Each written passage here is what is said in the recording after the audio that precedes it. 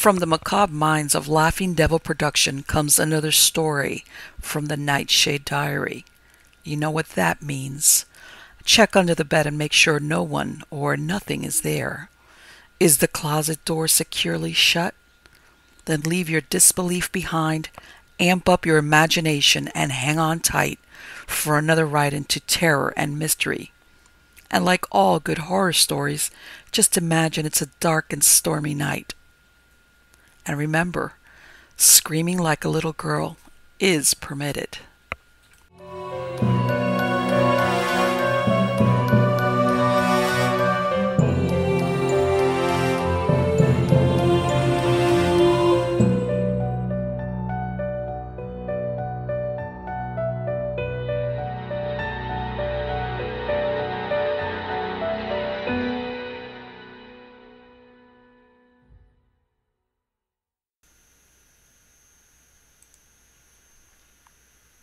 Midnight at the Crossroads and other creepy stories.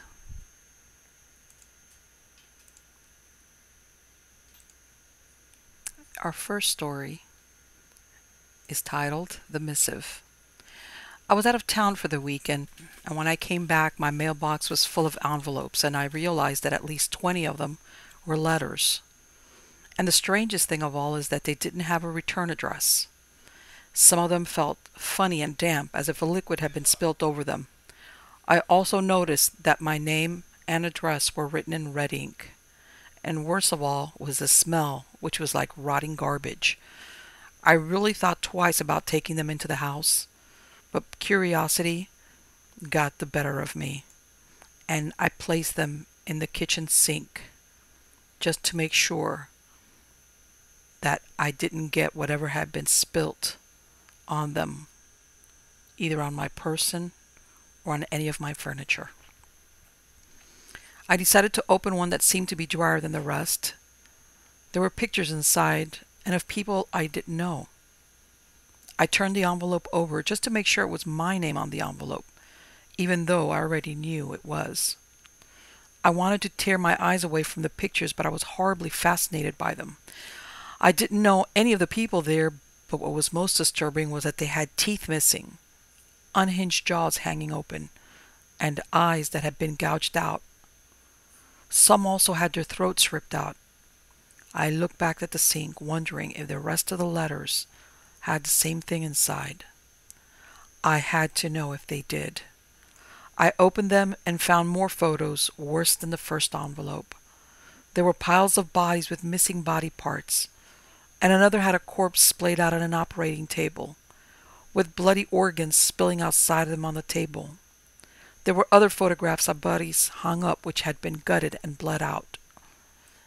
Each envelope that I opened just got worse and worse. It was then that I realized that I was making the letters wet.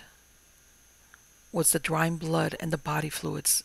That was why they smelled so horribly. I couldn't stop myself from opening the rest of the envelopes. And then my level of horror went up a notch as I realized that some of the people pictured were not strangers anymore, but people I knew. Some of them had been students with me at school. Other were co-workers. The last few letters were the worst, because inside were pictures of my close friends and family. All of them had been horribly mutilated. It was then that I noticed that there was only one envelope left.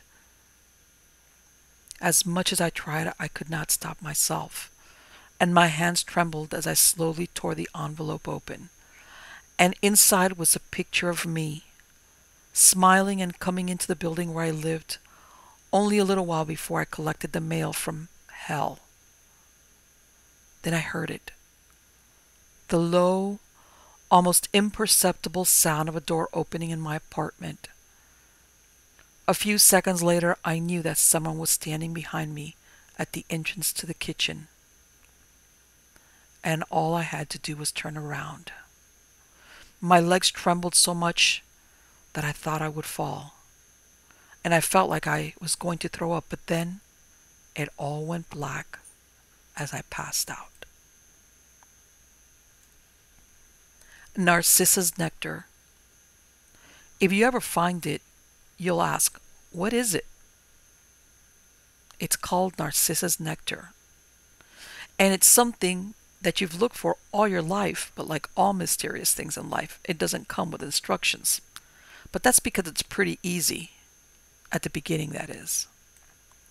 First of all, make sure all of your affairs are in order, just in case you're one of those people who have a bad reaction and end up taking a dirt nap. From there, it's straight to execution, so bottoms up. The next month, it's not so bad, you realize later on. You'll experience bouts of nausea, and keeping food down is almost impossible sometimes. Then you realize that you really don't need it, which is why you were upchucking everything you ate. You just don't need food anymore. The need for sleep also evaporates. Then one day you stare at your arm and you realize that your veins are standing out more. And when you cut yourself slightly, the color of your blood is not that red. Then parts of your body start to grow inside of out, and the other way around, like around your ears and your teeth and your fingernails.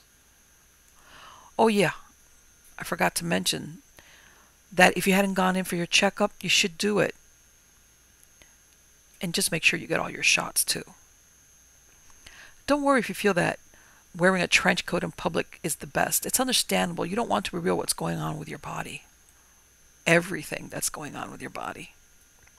Now, don't wig out when you get a little cut on your belly that instead of healing just starts dripping pus from it. For the next week or so, more pus will start coming from it. And then you're going to see what looks like a greasy, little smooth black egg that has a couple of teeth growing from it. Yes, I said teeth. But there's an upside to this. When you're dead, someone else will find it and use it to make a new batch of Narcissus nectar. Hide it and think of future generations.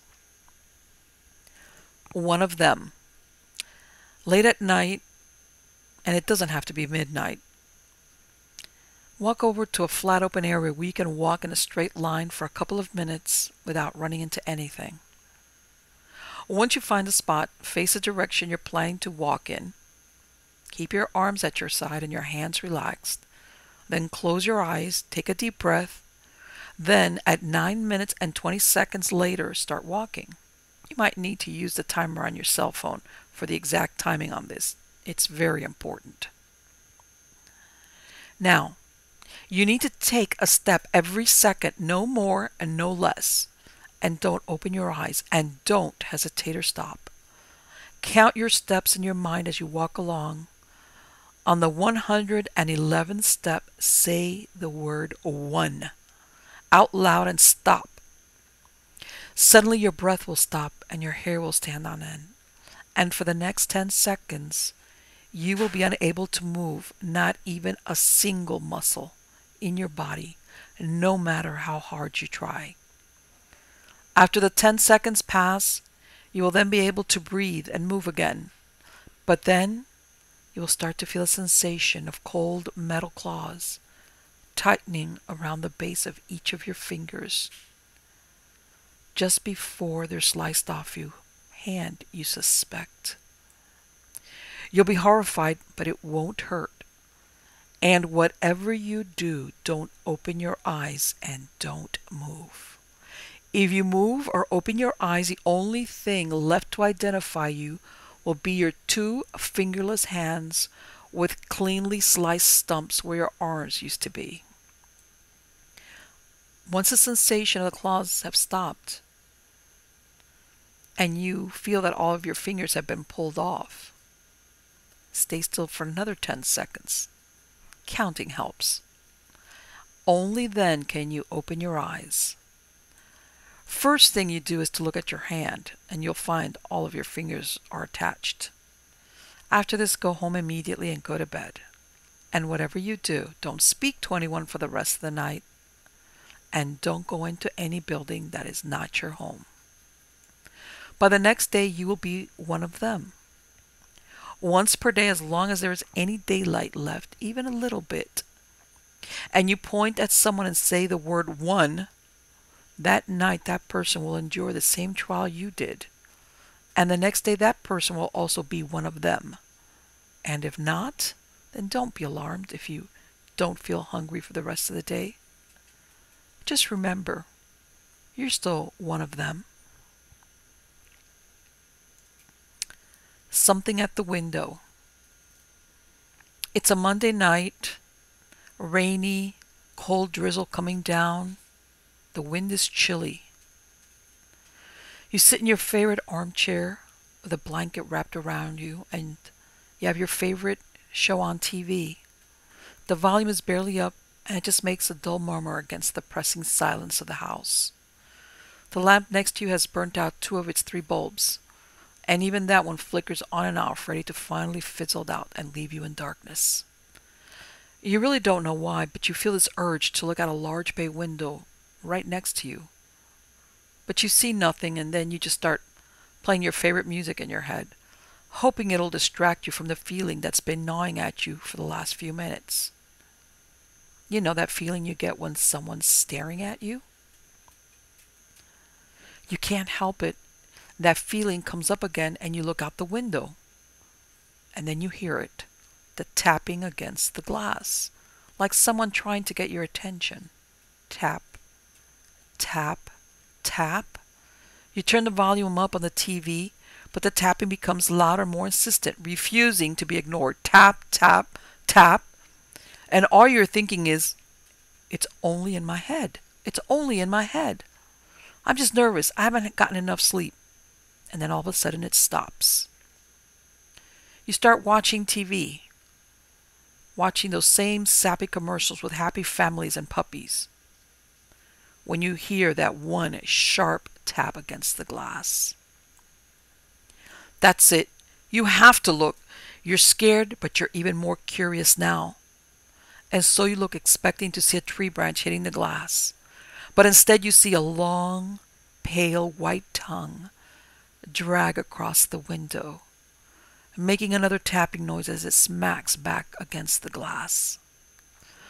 Time comes to a stop, and so does your heart when you see 2 large white eyes bulging from a long and narrow face scarred with cuts and burns. The face is inhumanely long and out of proportion for a normal person. And then a part of your brain that still works realizes it's upside down and holding onto the overhang of the roof outside the window.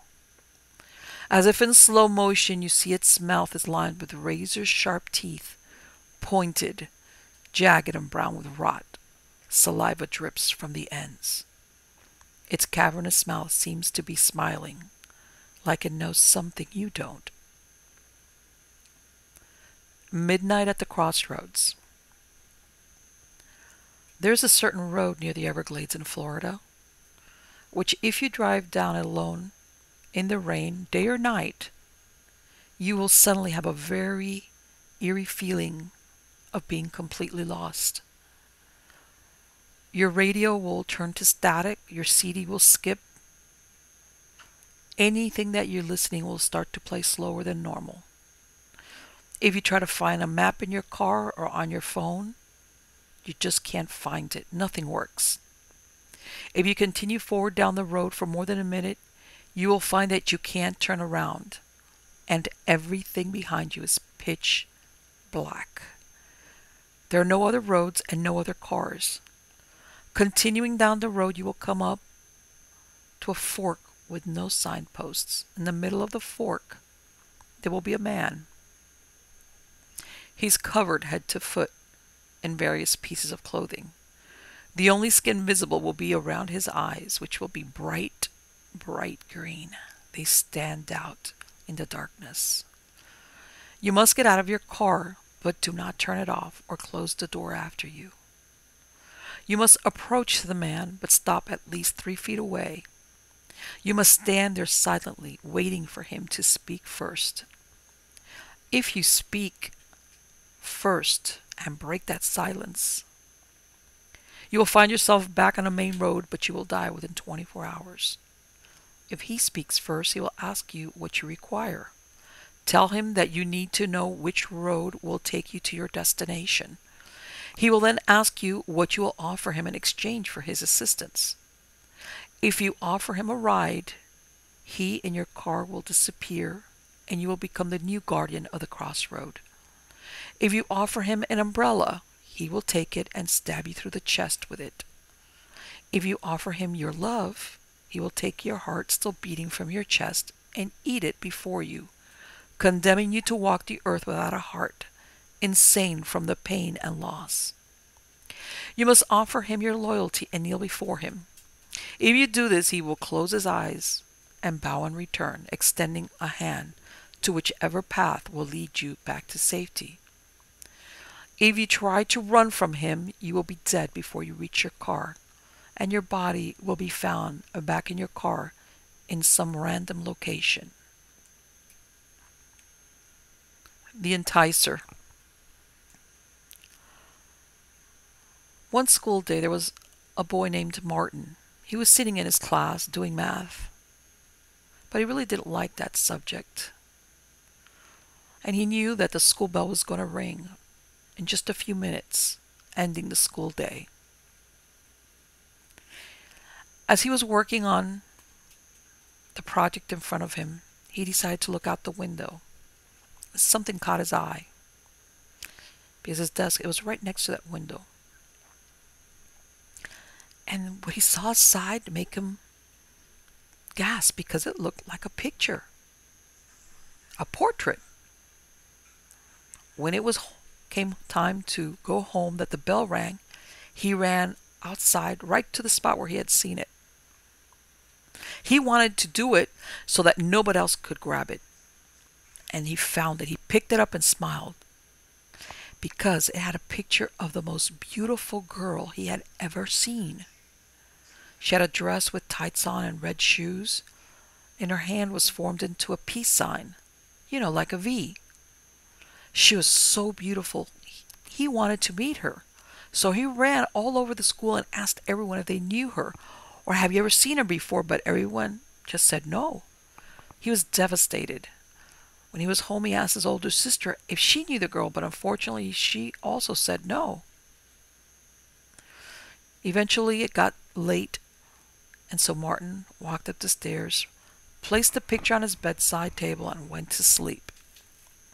In the middle of the night, he was awoken by a tap on the window, like a nail tapping. For a minute, he got really scared. But then after the tapping, he heard a giggle. He saw a shadow near his window, so he got out of bed and walked towards the window, opened it, and followed the giggling. By the time he reached it, it was gone. The next day again, he asked his neighbors if they knew who the girl was in the picture. Everybody said, sorry, no. When his mother came home, he even asked her if she knew her. She said no.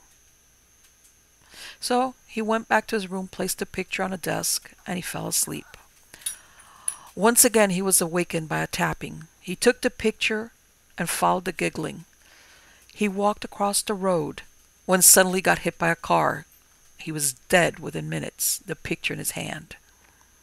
The driver got out of the car, tried to help him, but it was too late. Suddenly he saw the picture and picked it up. He smiled. He saw a cute girl holding up 3 fingers.